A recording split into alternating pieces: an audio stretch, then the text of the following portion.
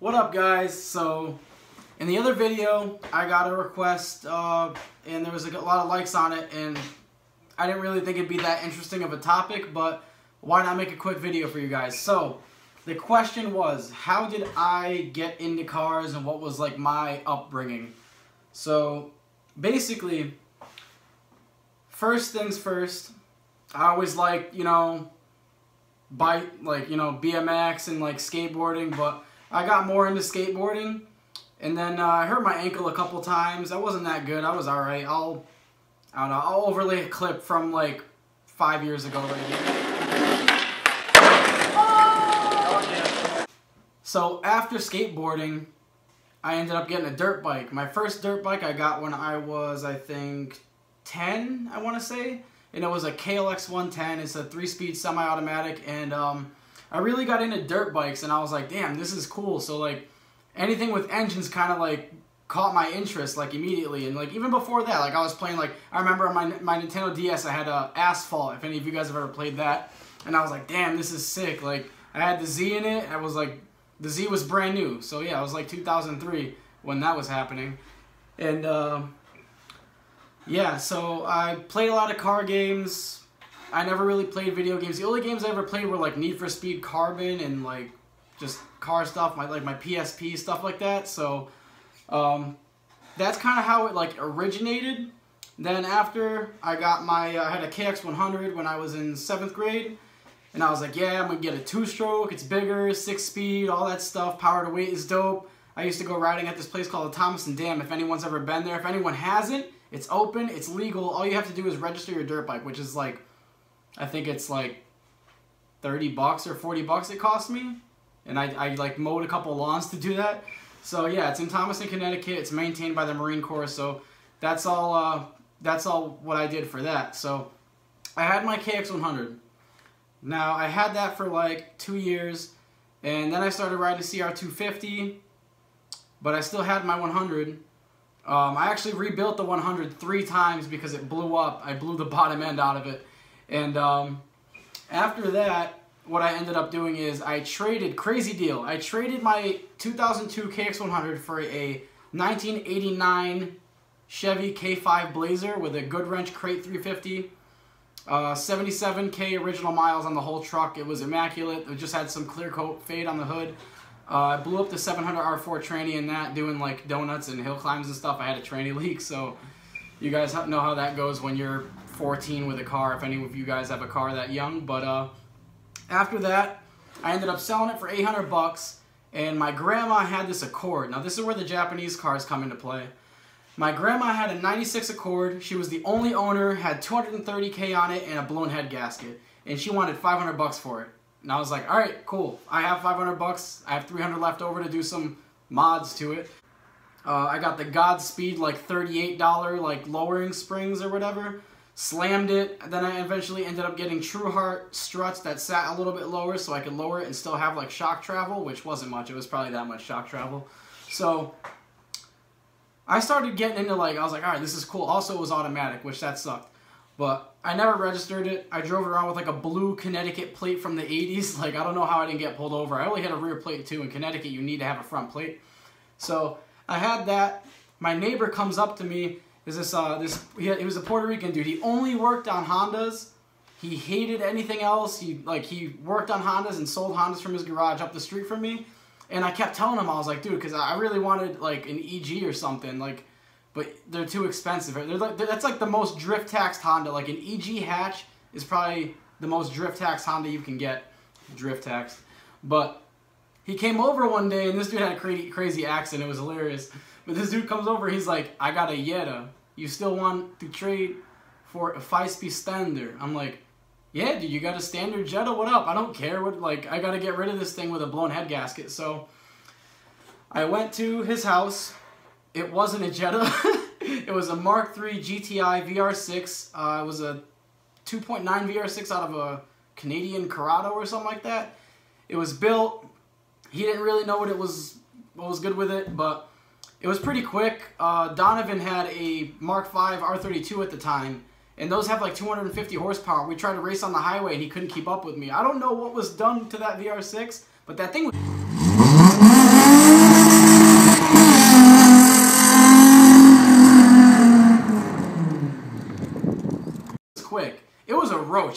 rotted. It was flat black. I'm sure a lot of you guys can relate of being young and getting your first standard car and being like, oh, this is cool, but it's just really a roach. And then you realize that when you get a new car. So I kept up with my antics of driving unregistered and uninsured.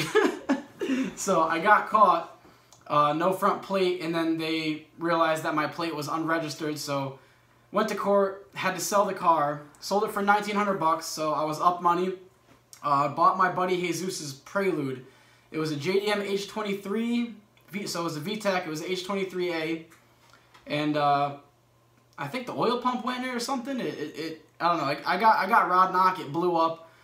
Ended up putting an F22 in it just because it was cheap. It was like $200, which I probably overpaid for it. But that also shit the bed. What happened was the tensioner blew and the time belt broke, and it was all this, it was junk. So I ended up sending that thing to Chuck and Eddie's, which is a junkyard around here, and I was saving up, and so keep tally. That's one Prelude and one K5.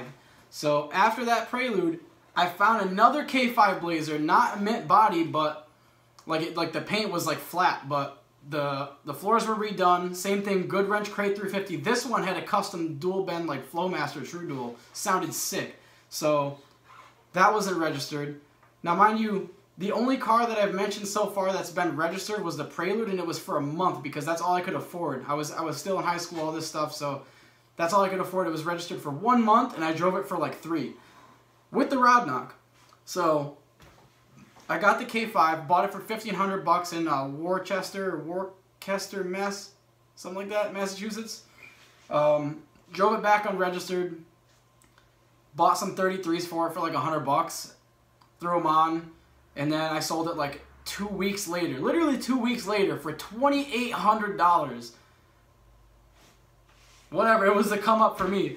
So, just for shits and giggles, I go on CT Craigslist as a Facebook page, and I just type in Prelude.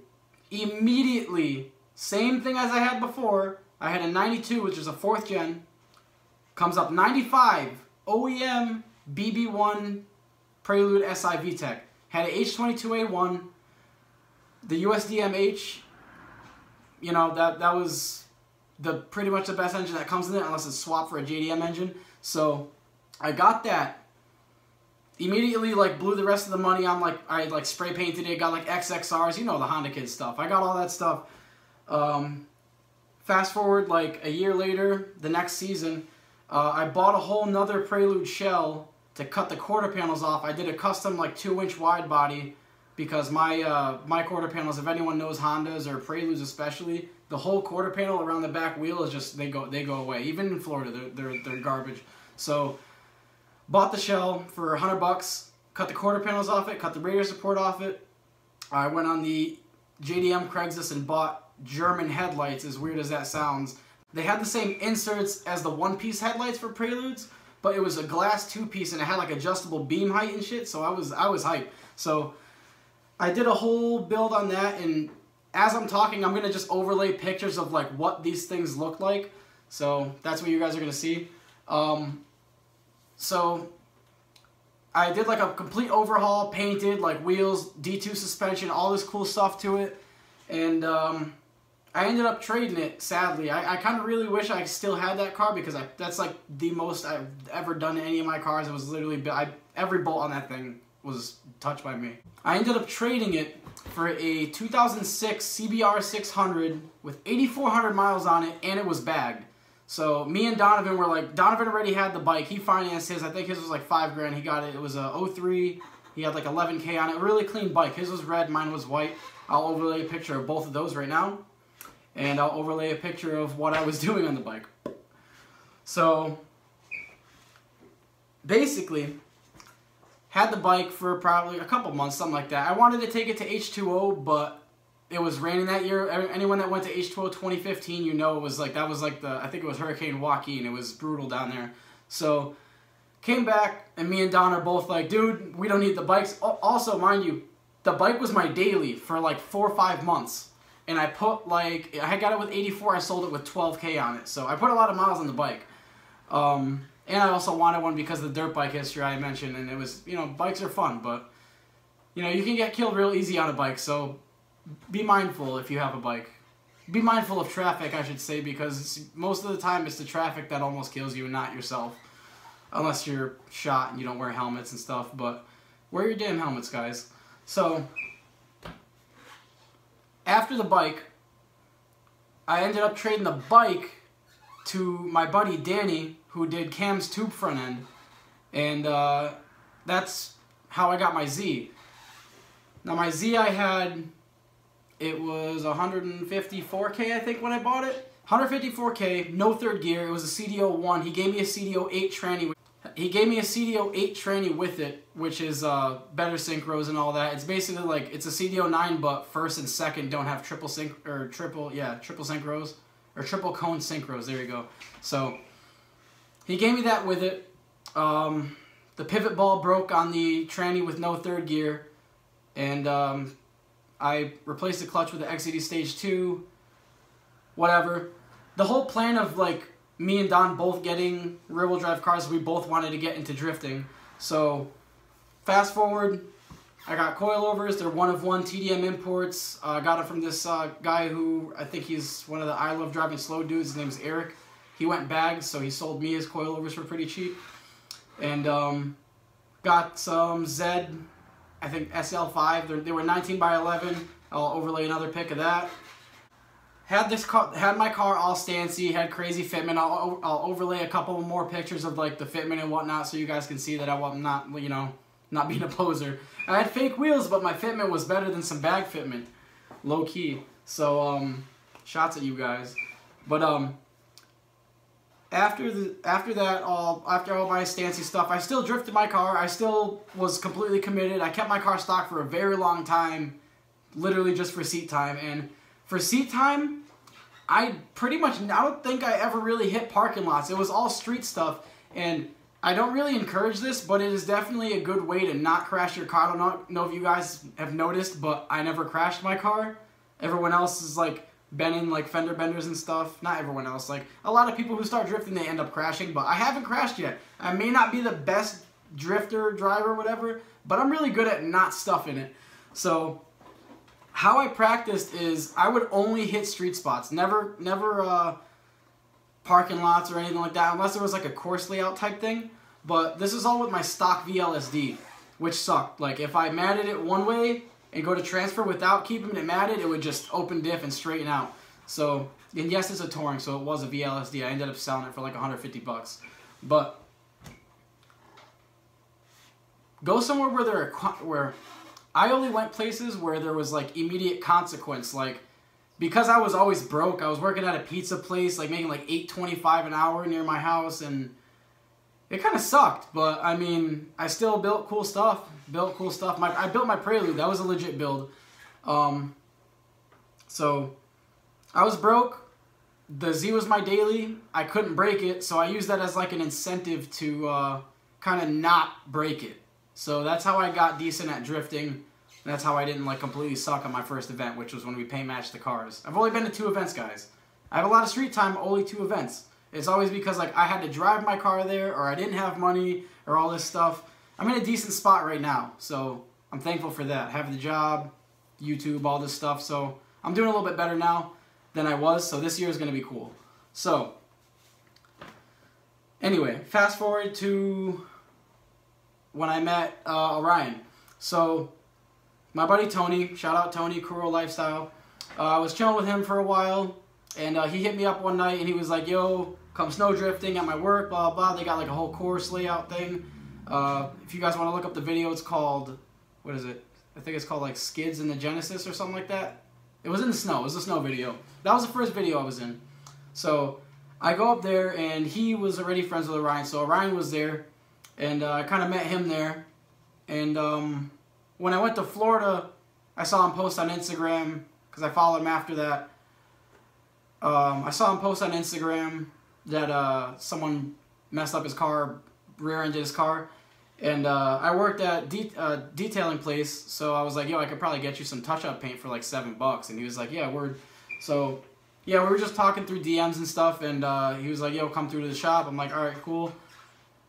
Came and hang out. Also, Cam needed a cat, and I got one from Roger for Cam's car, the 240 when he first got it. So that's how I met all those guys, and I just started chilling and we just became friends, and they were like, yo, you're about this? And I was like, I don't really like being in front of the camera, but I'll give it a try, and I guess I've gotten better with that, because I kind of hate hearing my own voice. You guys know, like, whenever you record yourself and you listen to it, you're like, damn, I sound like that? That's weird. But I guess I kind of got over that. So yeah, that's pretty much how I got into cars and met the Haggard guys and became part of Haggard. So I hope that answers all your guys' questions, and be sure if you guys have like any ideas, I can pretty much post whatever I want on this channel. So if you have any ideas, if you want me to live stream, if you want me to post, if you want me to answer other questions, just leave them down in the comments. If you guys don't like the video, I'm sorry. I just thought, because that comment got a lot of likes, I'm gonna go back to that video and look through the comments and everything and see what other ideas people came up with, and I'll be looking at these comments as well. So yeah, let me know what you guys want to see. Figured I'd do this video for you guys. Maybe you'll be interested to know something about me, which is weird because I don't really talk about myself too much. But yeah, so that's about it for this video. I will catch you guys in the next one.